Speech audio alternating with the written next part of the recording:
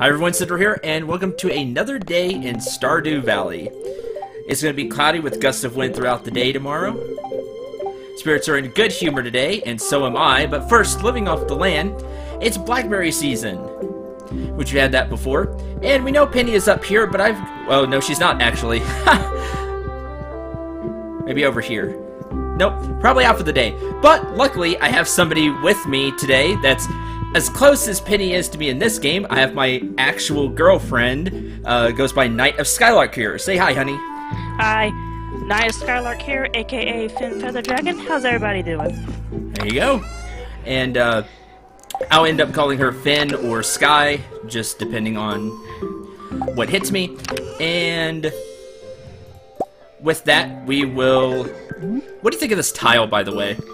Looks like kitchen tile, honestly. Then that should be kitchen tile. Then we're just gonna have tile all the way through. No, like in the main room, you should have like carpet or hardwood or something. Oh, there she is. Penny. I just saw a songbird flying due west. In Stardew Valley, that's a very good omen. Oh, actually, you should do Penny's voice. You should talk as Penny. Okay. I just saw a songbird flying due west. In Stardew Valley, that's a very good omen. I didn't know that. Kiss. Now we've lost like 95% of the audience, but that's fine. Whatever. Gonna be like this the whole video, folks. Get over it.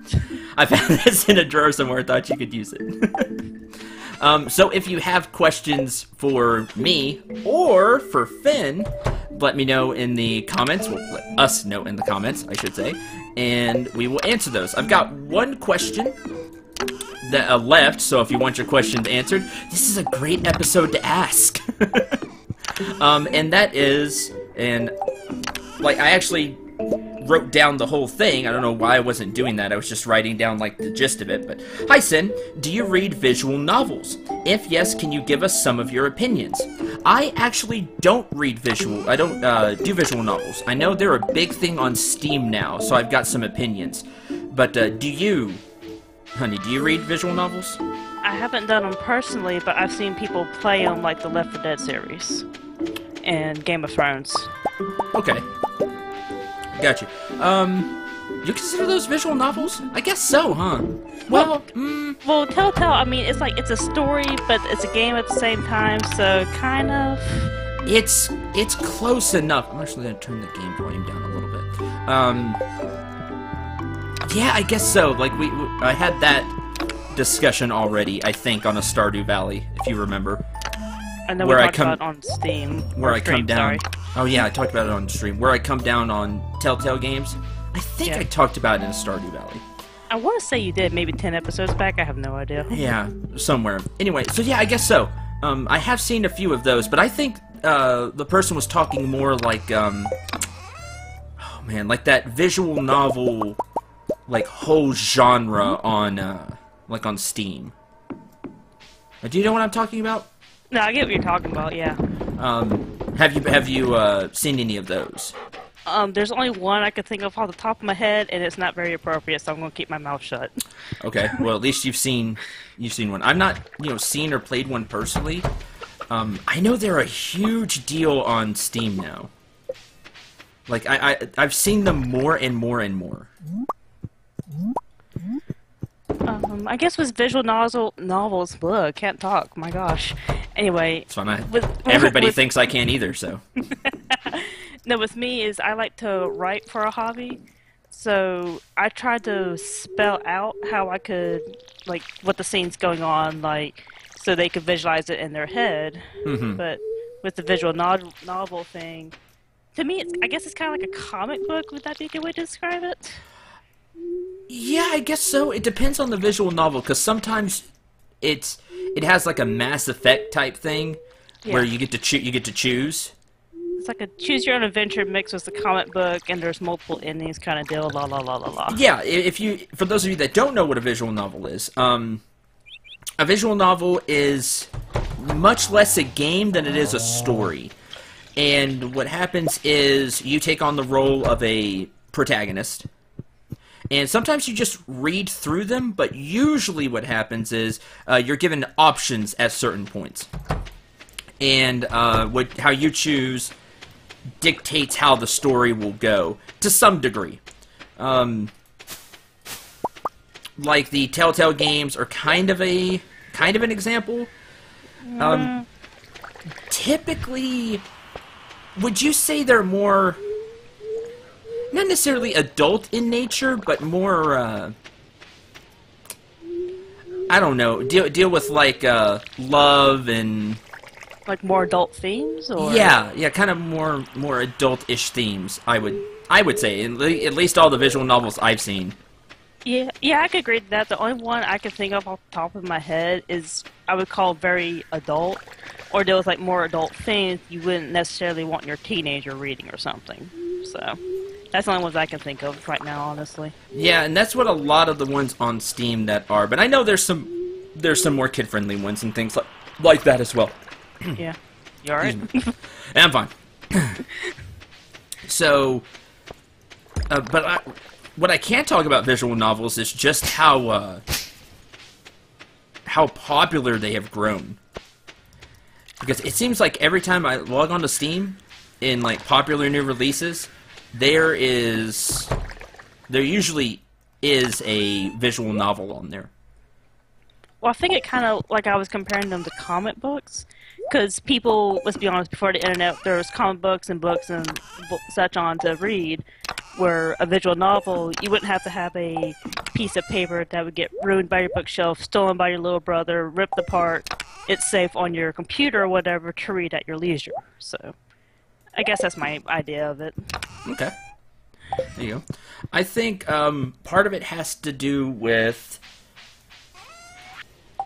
just because like the whole superhero thing has like come back. Oh God, yes. You know, in a huge way. That I think that has a little bit to do with it. People are just more open-minded about stories in general, and that's kind of led to visual novels as well. And I think they're a cool idea. My deal is just the price point. You know, What's the prices you've seen? Oh man, I want to say $5 to $10 for a visual novel, which actually isn't bad. Oh, cutscene. Oh. Dun dun dun. Cutscene type thing. Because making friends with everybody. Found Pierre's secret stash. Secret stash? Oh. Who's in the bedroom? What's up, Pierre? Oh man, got caught.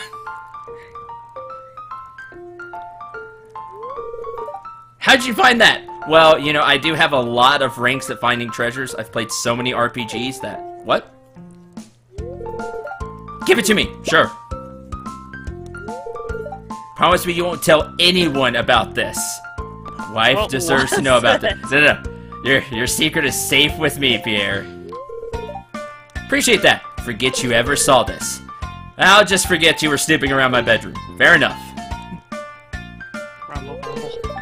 Now I have to find a new hiding spot. Rumble, rumble. Oh, that's awesome. That's great. Well, that's what you get for snooping and find someone's secret stash of seeds. I'm sorry. I know, and he was gonna sell those to me. Now he's not. It's a shame.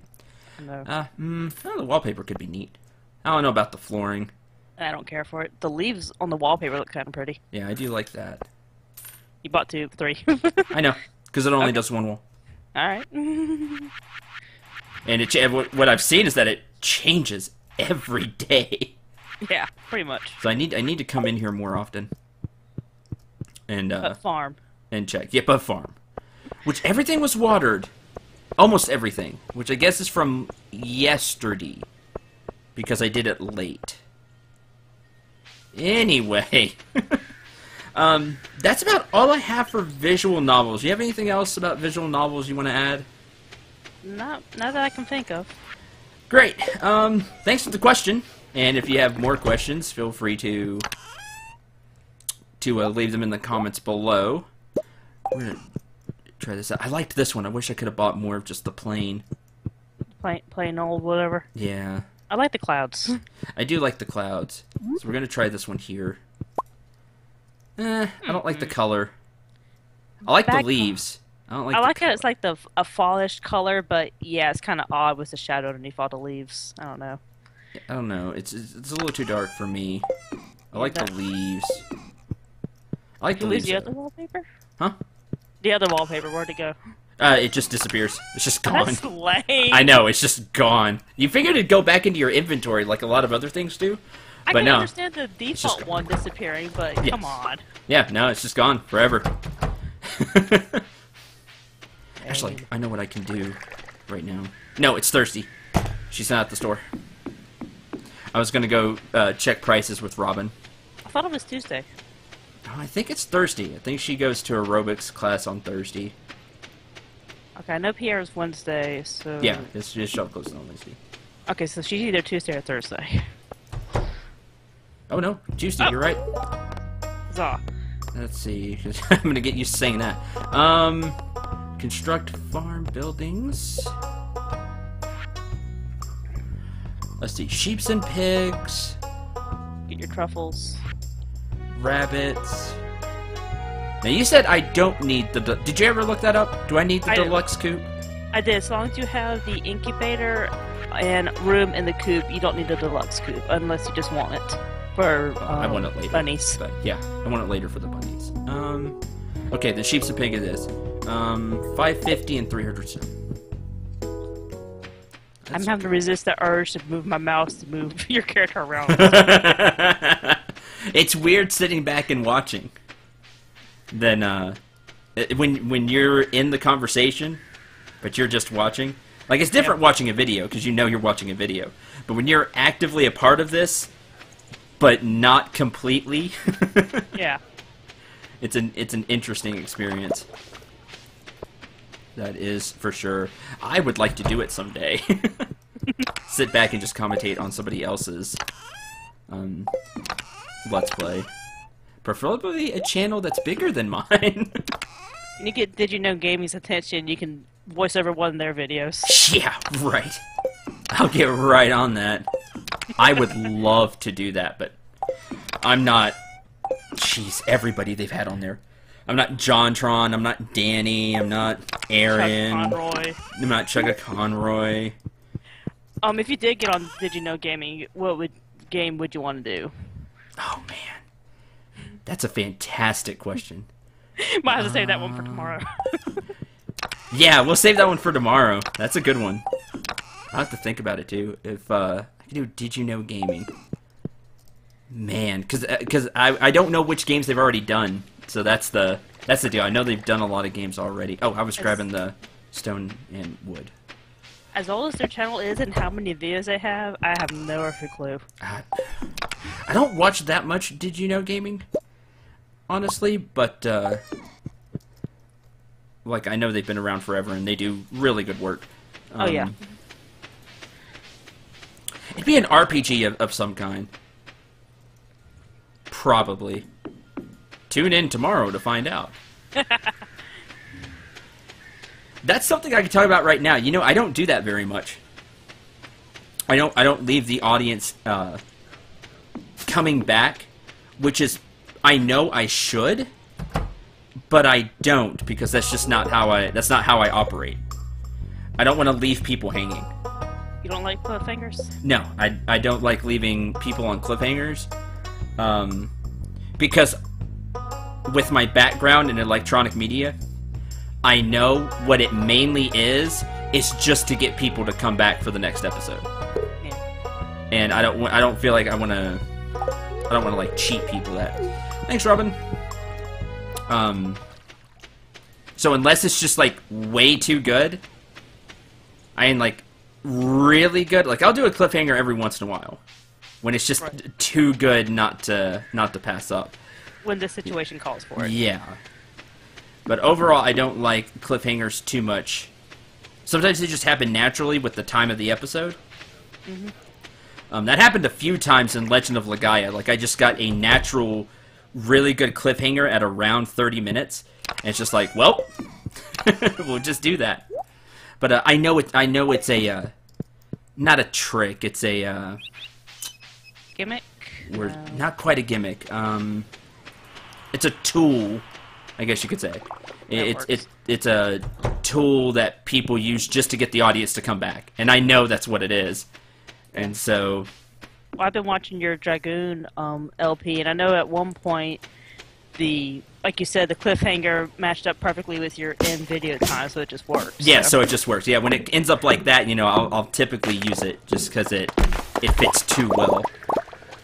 But for the most part, I really don't do that. I let people, you know, experience the whole thing, and then I just hope they come back.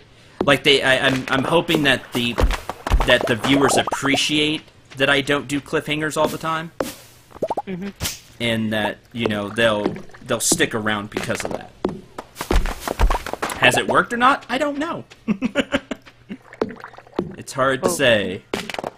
I think you've gotten at least maybe 100 people since I've found you, so I guess something's working.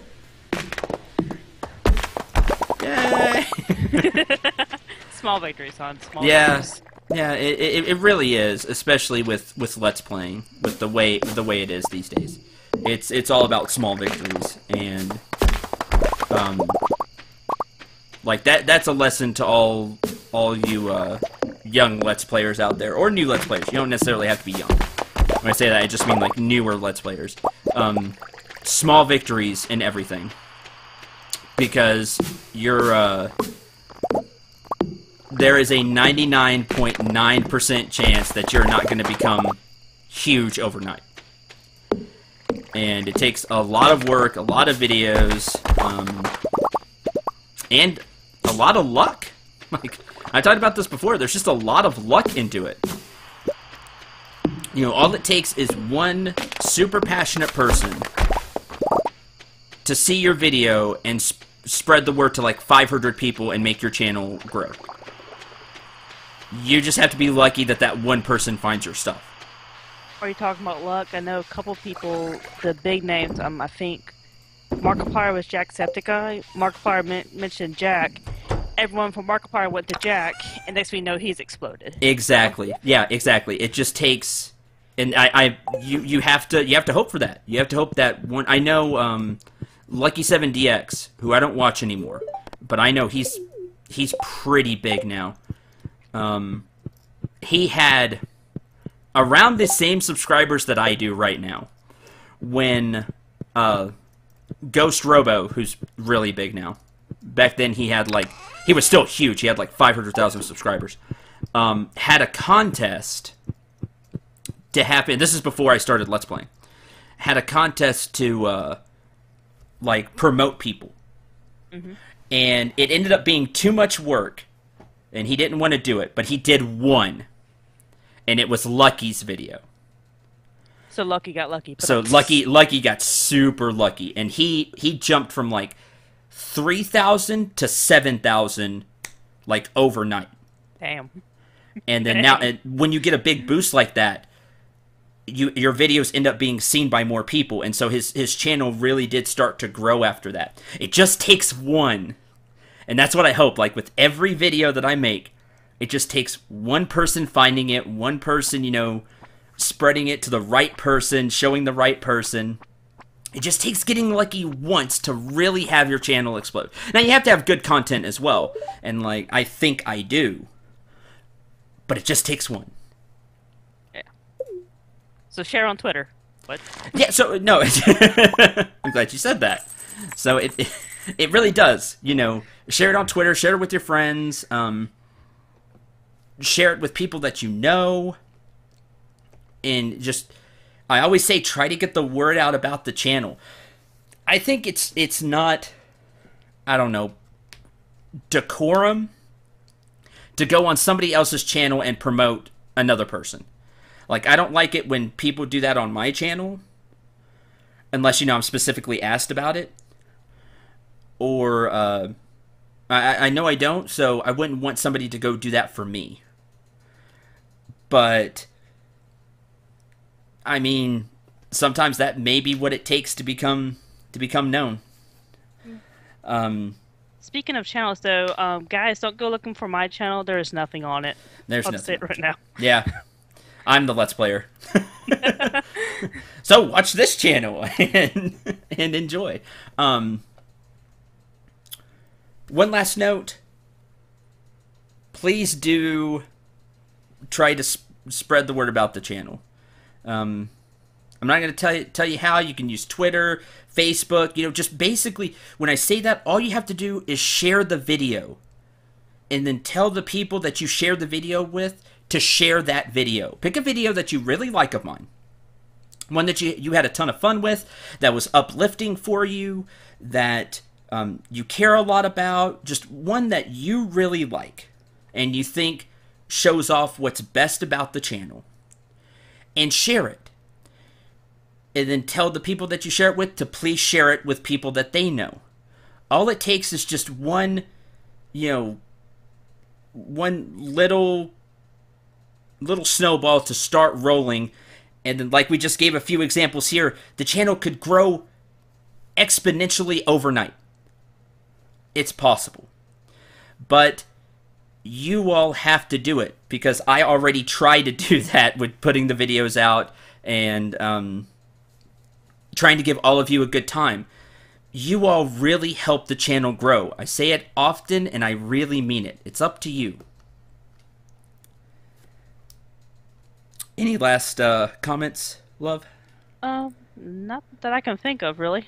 All right. Well, then that's going to do it for this episode. Thank you very much for watching. We hope you enjoyed and had a lot of fun. Let us know in the comments any questions you have for me and or Finn, and what you thought of her being on Stardew.